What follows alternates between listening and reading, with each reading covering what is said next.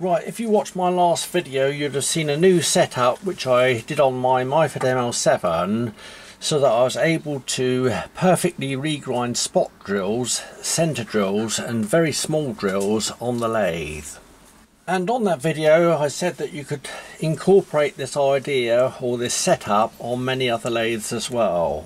So today I'm going to show you how you can do exactly the same thing, or nearly exactly the same thing, on the Chinese Mini Lathe, and you'll be able to regrind all of your spot drills, centre drills and small drills on the lathe.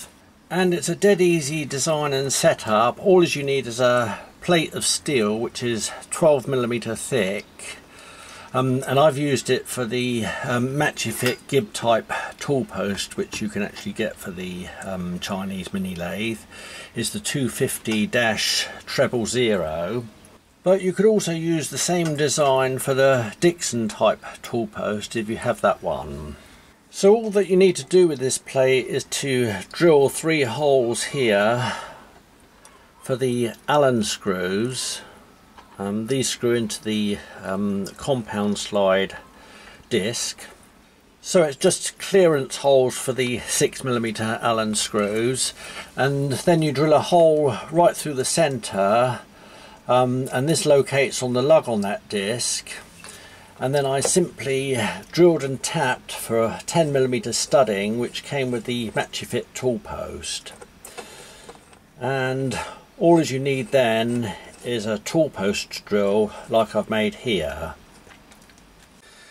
And these tool post drills are dead easy to make. I've got like a bearing in each end of those, but you don't really need a bearing if you have a close fitting spindle. The spindle size for my housing is 8mm, and then I've got the collet chucks of various different sizes, and these fit the 8mm stainless steel bar. You can just buy it a ground stainless steel bar, and they push into these collet chucks and secure with a grub screw on the side here. And in this demonstration I'm going to be using the ER20 collet chuck to hold this spot drill here. The only other thing that you need is one of these round vices. You can get them on eBay. I think RDG do them.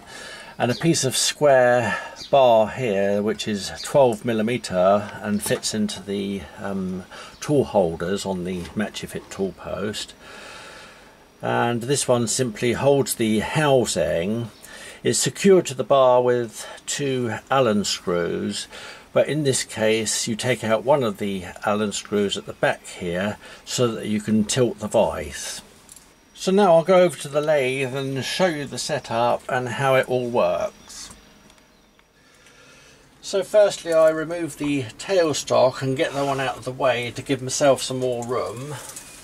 I then wind back the compound slide to reveal the 6mm securing screws and take those out. I always keep the screws with the compound slide because they are ground to a certain length so that they don't damage the inside of the cross slide. And make sure the cross slide is clean. The new screws for the 12mm plate are 25mm overall length. You need to check this when you're screwing something onto the cross slide, because like I say, if you go too deep with the screws they can actually mark the inside of the cross slide when they ground out. So these ones, like I say, they're 25mm long including the head, as long as you don't put a socket in there for the head. So that one goes on there. Put the screws in.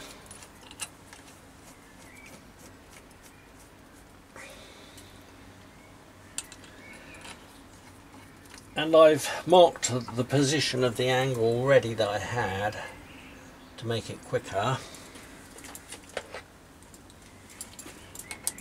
And tighten those ones up.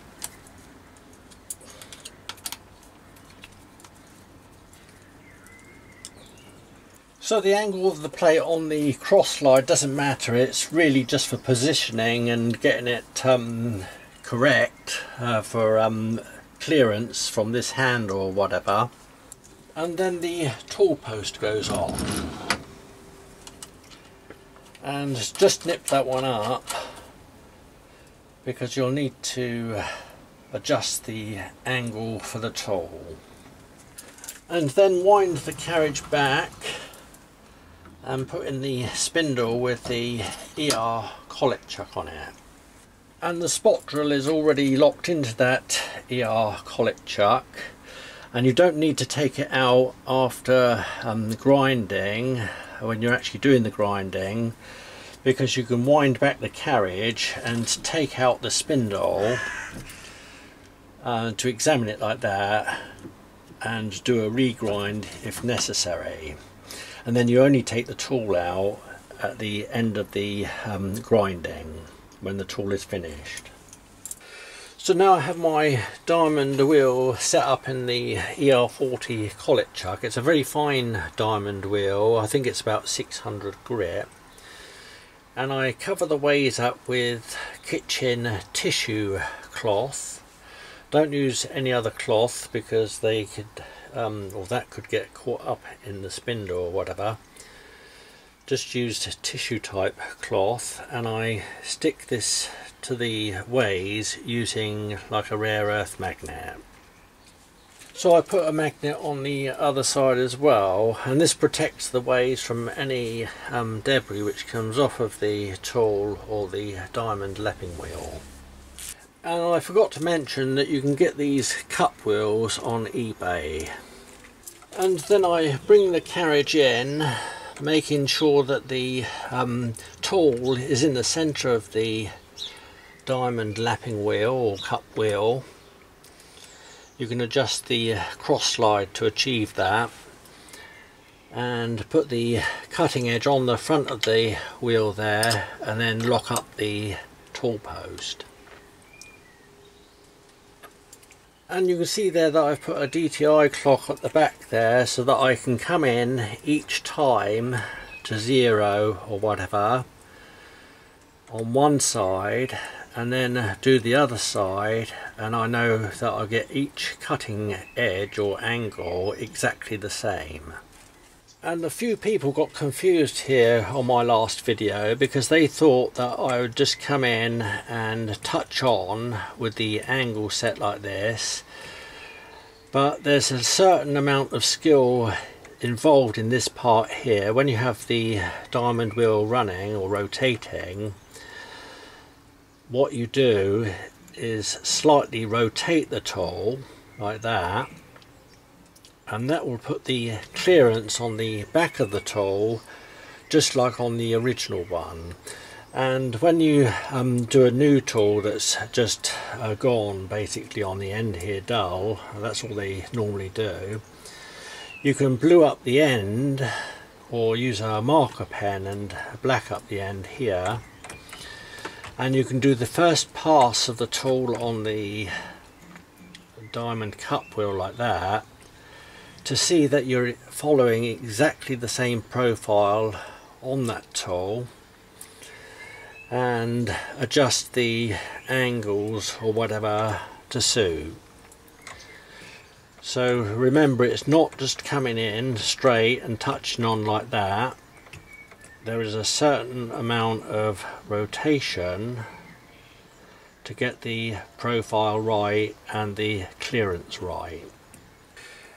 And I have found that you can get a perfect grind on these tools with this setup, just like a new tool. In fact, on the last setup with the Machifit ML7, I held two up together and I could not tell the difference between the two.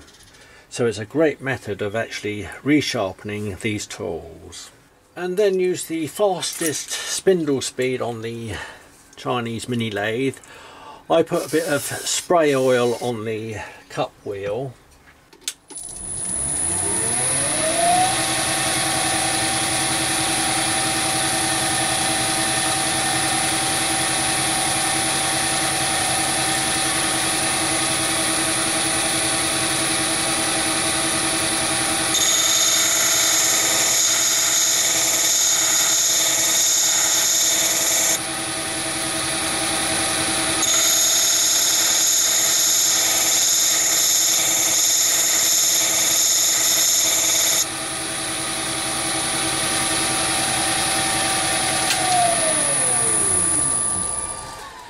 And it's as easy as that. You can actually feel when you're doing the correct amount of rotation. And for those that didn't understand the last video, I'll show a close-up of the rotation so you can see exactly what I'm doing.